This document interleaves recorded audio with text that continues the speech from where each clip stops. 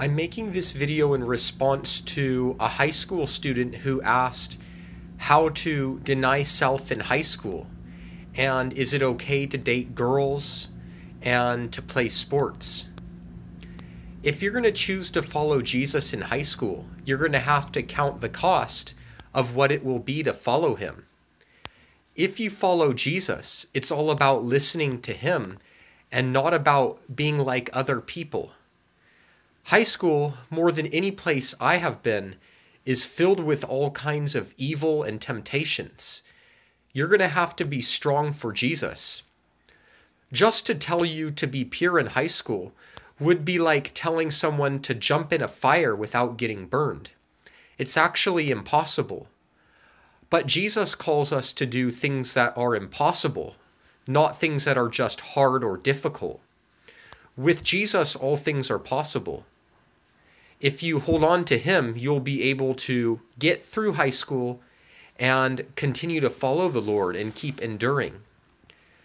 About dating, Jesus is not against relationships, but he is against impurity. He is against unholiness. He is against sex before marriage. And most high schoolers are not in a pure relationship when they're dating. It's anything but pure. So ask yourself, is the relationship you're in really bringing you closer to Jesus, or is it bringing you more into sin? The same with sports. Jesus isn't just against athletes, but he is against bad associations. For some, they can be a witness for Jesus and be on a sports team. But other high school students, as soon as they get into sports, they start acting like all the other players on the football team or on the soccer field. And they totally lose any witness they ever had for Jesus.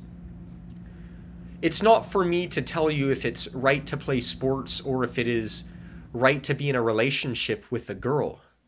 You need to go to Jesus about those things and ask him.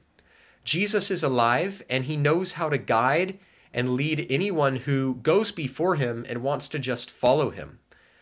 So I want to encourage you to actually have a prayer life, to seek Jesus, and to do whatever he puts on your conscience. When you pray, listen with the ears of your conscience and not with your physical ears. It seems a mistake many people make is trying to hear God with their physical ears, and then they go and ask everyone else's opinion. But when you pray, listen with the ears of your conscience from the bottom of your soul, and whatever you're convicted to do by the Lord, then do that. Don't worry what anyone thinks of you.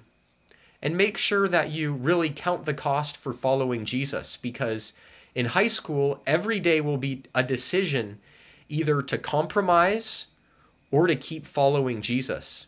You will have to be strong in the Lord and endure until the very end. I hope this helps you. May the grace of Jesus be with you.